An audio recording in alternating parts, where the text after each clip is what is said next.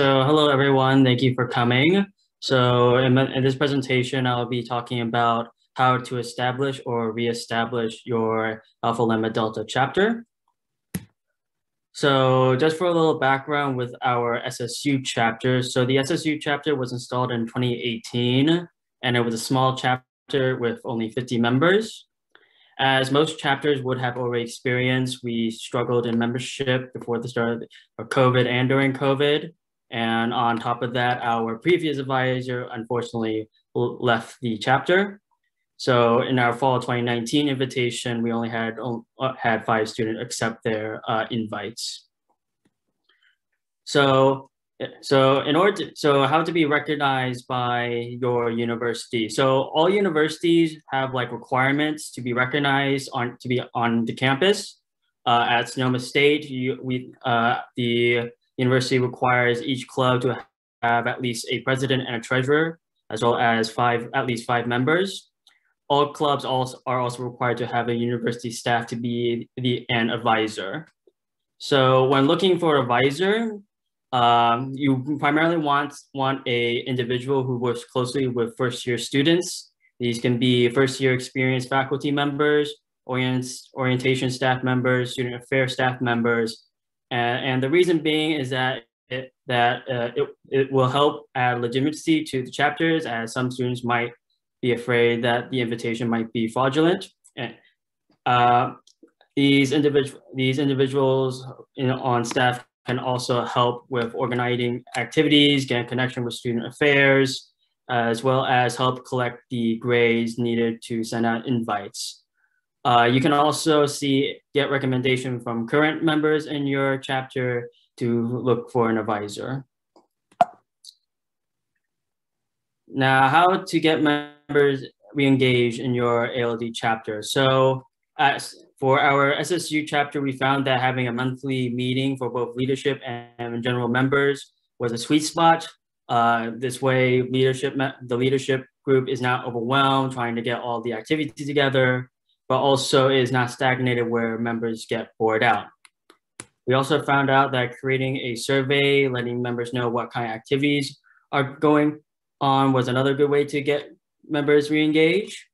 So I will quickly show you what our survey looked like. So at the start, just basic information, but the key highlights with this survey, we offer members possibility if they want to have a position on the ALD leadership. This is a good way to see if anyone's interested of stepping up for leadership.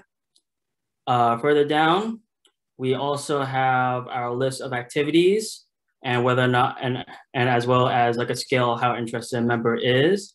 Additionally to that, we also have a column where members can actually be able to let the leadership group know if they want to help plan this event. So that is another good way to engage members in the chapter. And then lastly, we have like a small text box giving members opportunities to list other ideas that they will like to see for future consideration.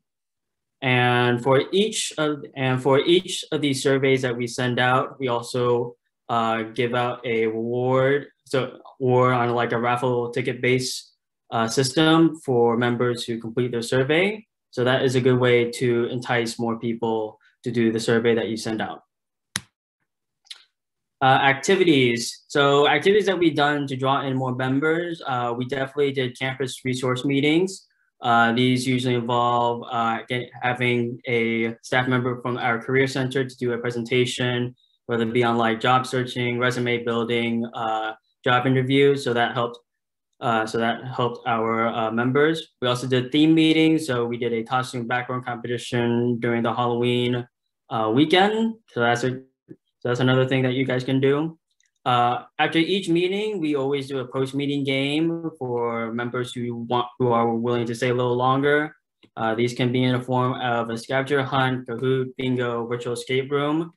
And for each of these post-meeting games, we always offer a reward in the form of a gift card to the winner of the game. So big tips for ALD chapter leadership if you're establishing or reestablishing your chapter. It's important to maintain persistence and consistency. Persistence is important because when you are getting started with your chapter, it's very likely you'll start with a low membership. Don't get discouraged of the numbers. Just work with what you got. I will guarantee that it will slowly improve if you keep working on it. This definitely showed during our spring 2020 invite where we were able to get 30 members accepting it. Consistency is also another important thing to keep in mind. You want to plan out meeting times on a consistent basis. This will help keep your members engaged throughout the school year. And that is my presentation for helping you establish or reestablish your chapter. And if you have any questions, feel free to ask.